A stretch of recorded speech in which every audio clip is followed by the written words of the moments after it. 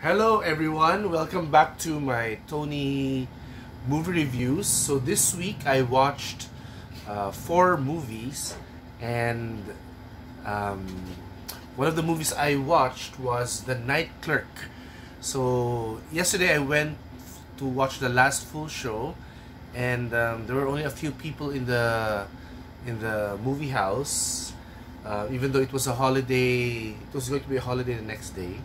So The Night Clerk stars Ty Sheridan, Ana de Armas of Knives Out, and the supporting characters were done by John Leguizamo and Helen Hunt.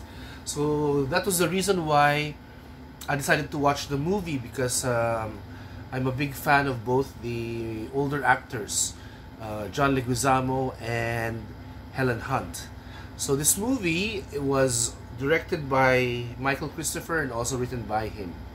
So anyway, the movie has a very good premise. No? There's this night clerk working in a hotel, and he has Asperger's syndrome. So I think this is the second time I encountered a movie which has this kind of autism. The first one was I don't remember the title anymore, but was it 500 Days of Summer? I'm not so sure, but anyway, so in this, or Adam, was it Adam? Anyway, never mind. So Ty Sheridan plays the night clerk in this movie, and he has an advanced case of Asperger's syndrome. So I don't know much about autism, right? So I'm just basing it on what the movie kind of told the viewers, and of course how Ty Sheridan acts. So he repeats again and again. He repeats that he doesn't have really the social skills to interact daily with people. So he has to practice not talking too much, or just talk enough so as not to bother people. So anyway, his character has a secret.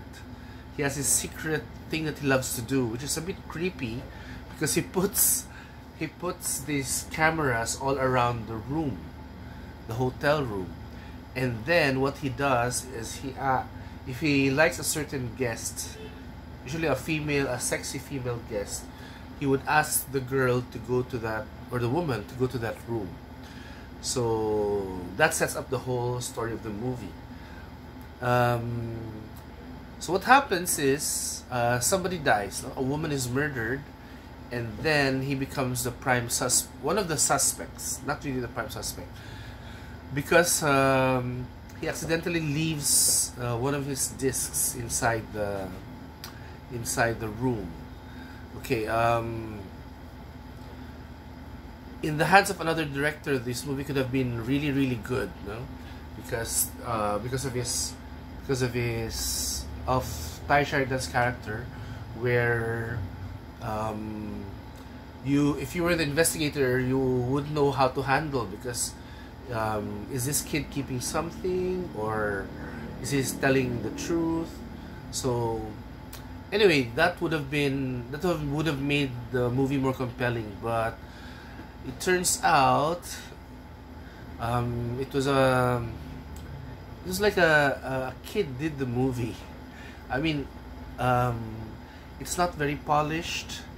The characters would have, the plot could have been more dark, or interesting, because it's in the same mold as Gone Girl, those dark movies where the female characters, you don't know if they have secret agendas or they have motives. Because in the movie, a second female comes into the scene, and that's Ana de Armas, and she plays the role really good. She is like a femme fatale, no? And the twist is, Ty Sheridan's character falls in love with her, or thinks he falls in love with her, or is infatuated with her. So through the course of the movie, something happens which he thinks he's trying to help Anna's character, but well, something happens in the end, no? which which I thought would really be suspenseful, but it turns out it wrapped up rather very quickly. It wrapped up very quickly, and before you knew it, the lights were on. Like, oh, okay. So what happened? Oh, that quick. So, I was ready for a big bang finale. It ended with a whimper. So, well, the plus sides of this movie, Ty Sheridan, acting very good, and as well as Ana de Armas. These two really carry the whole movie, and they really try their best with what they can do with the script. But otherwise, the characters could have been made more interesting. Well, Ty Sheridan is very cute. I heard he's in the movie Ready Player One, but I'm interested to see him in more movies. I've also didn't see Ana de Armas in Knives Out, so this is also the first time I saw her. She's amazing. She's an amazing actress, and I'm sure Hollywood's going to hire her more. But well, if you want to watch this movie, you can, but there's nothing that can really, there's nothing memorable about it. It's like watching one of those Sunday night movie late night TV shows, no? Unfortunately, also John Leguizamo and Helen Hunt are underutilized in this movie. They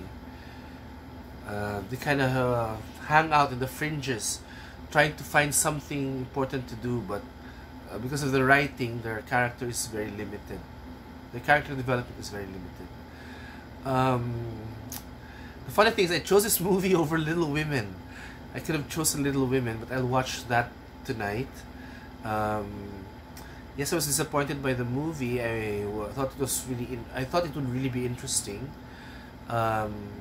If you want to watch it, I guess just wait for the paid download to come out, because even in the theater you'd expect more suspense, but since the directing is not very suspenseful, you might fall asleep. So, well, you can skip The Night Clerk if you want. So anyway, that's it for now. I'll have 4 other movies coming up to review. So thank you for listening, and see you next time.